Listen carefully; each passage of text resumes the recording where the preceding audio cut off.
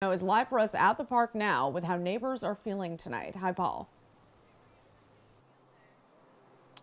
Hi, Caitlin. Yeah, the most common word that I am hearing is shock. Shock that this could happen again at Erb Park. So many families take their kids out to play here in the summertime. You can see the playground here behind me. And if we walk just a few steps over here, you can also see that there is a public pool here as well. Neighbors telling me that a big reason why they even moved to the neighborhood was for Erb Park. Now they're dealing with the fact that there has been not just one, but two shootings in the last 2 summers at the park that their kids love to play in.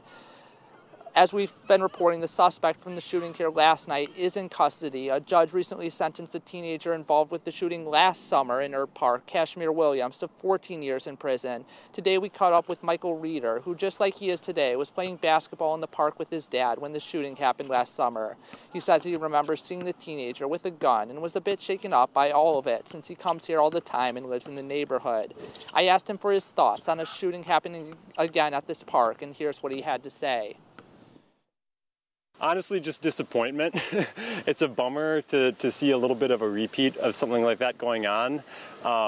Again, like I grew up in Appleton. I've got a lot of confidence in the area, so I'm not used to really hearing about that type of thing. So it's a shame, but I like seeing the response that people have, and I don't have any question about like us being here or anything like that.